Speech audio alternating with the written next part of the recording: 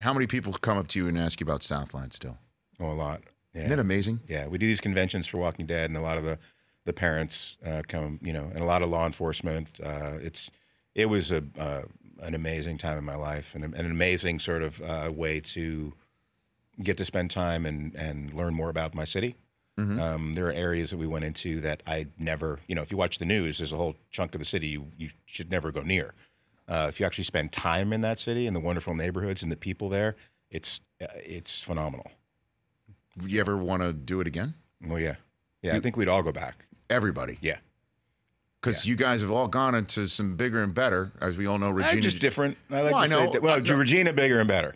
No, I mean, well, an Oscar will do that, but I mean, Oscar, Emmys, amazing work. I shouldn't say better. You're right. Yeah, but you've all gone on to completely different others and had success at it. Yeah. But you think you and Ben McKenzie and Regina King would all get back together, right? Absolutely. You'd all come back together. Yeah, yeah. That was some of the most creative storytelling I think that any of us have ever done. So what's holding you back?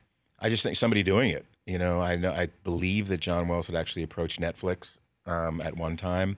I don't know if at the time there was the interest, but I foresee the potential of it still. Well, I mean, so much is being brought back in a way from comedy. Will and Grace.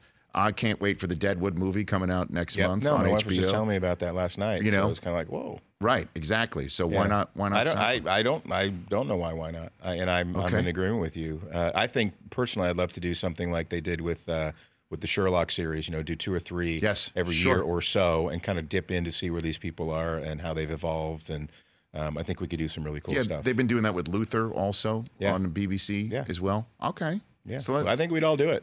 You know what? I would pay to see that. Yeah, John Wells, get on it. Okay, yeah, I know John, you're watching, or somebody's John, watching. wherever you are, and whatever yacht you're water skiing behind. Peter right Roth at Warner Brothers. All right, let's do that. For more of the Rich Eisen Show, tune to Audience Channel 239 on DirecTV for free on BR Live, or download the Rich Eisen Show app.